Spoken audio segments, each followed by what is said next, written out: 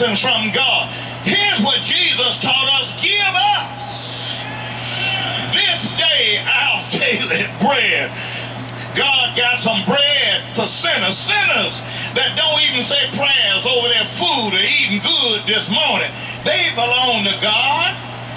And God's going to save them one day, but not like you think he's going to save them. Not like you want them. You just want him to go in and duke them like you want them duped. But he's interested in feeding them with daily bread, dressing them in suits and clothes and letting them drive. It's a whole lot of sinners driving and dressing up better than children that go to church. But it does not exempt them from not being the Father's children. You see, God is a full-service Father to all of his children. And there are some fathers today, they got 6, 7, 8, 11 and a half children, and they'll treat 5 of them right and mistreat 6 and a half. Well, God won't do that. He's a full-service God.